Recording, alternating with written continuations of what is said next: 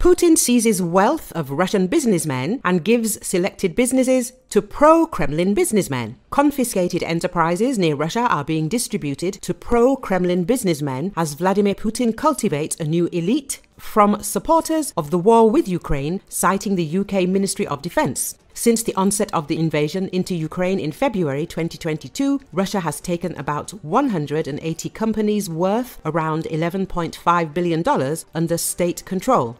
Priority is reportedly given to companies owned by foreigners, including Russians living abroad. This move is likely aimed at reducing external influences on the Russian economy, as stated in the report. British intelligence indicates that the Russian state is reallocating assets to pro-Kremlin businessmen who support the war against Ukraine. This deprivatization likely aligns with President Putin's call to create a new nationalist elite forged by the war against Ukraine in his February 2024 address to Russians. Increased defense spending has almost certainly increased financial pressures on the Russian state alongside economic sanctions and flows of capital out of Russia since the start of the invasion, the UK Ministry of Defence writes. According to analysis from the Yale School of Management, around 1,000 companies have exited business operations in Russia, although hundreds still operate or have suspended activities. Among the companies still operating or doing business in Russia are Mondelez International, PepsiCo, Orchan,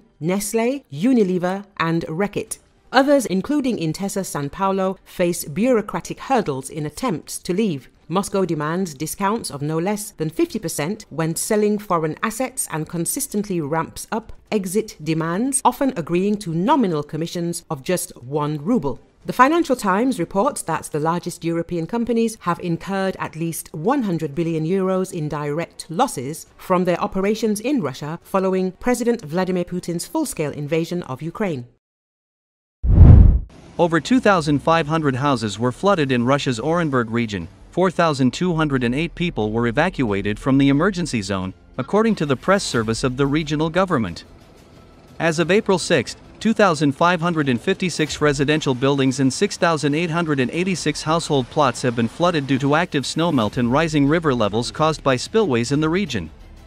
At the same time, 4,208 people were evacuated, including 1,019 children, while 427 people, including 132 children, are being put in temporary accommodation centers, the statement said. In addition, 306 farm animals were moved from flood zones to safe areas. The flood is at its peak. The situation is difficult in several territories, especially in Orsk due to a dam break. But people are safe. Everyone who evacuated is warm and provided with food. Experts continue to deal with technical issues, the press service quoted the governor of the Orenburg region, Denis Putler. Officials say 10,000 residents may be in the flooding zone and up to 4,000 houses could be inundated. Work in the area of the dam rupture in Orsk continues, the Russian Emergencies Ministry said in a statement, adding that around 440 people and 217 pieces of equipment were involved in the effort. Russian state media said residents of 2 of the 3 districts of Orsk were being evacuated. Citizens of the Leninski and Sovetski districts of Orsk are being evacuated to temporary accommodation centers, the regional prosecutor's office said in a message. Orsk has a population of about 230,000. The evacuees are being moved to nearby schools. The region, which includes Orsk, other Urals provinces and parts of neighboring Kazakhstan, has been hit by widespread flooding in recent days.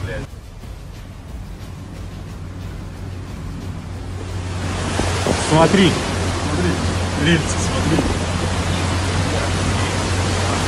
Все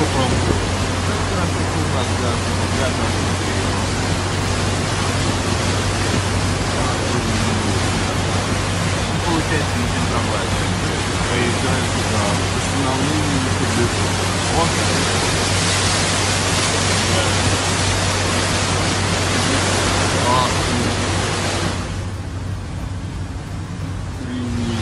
Собака бежит по воде.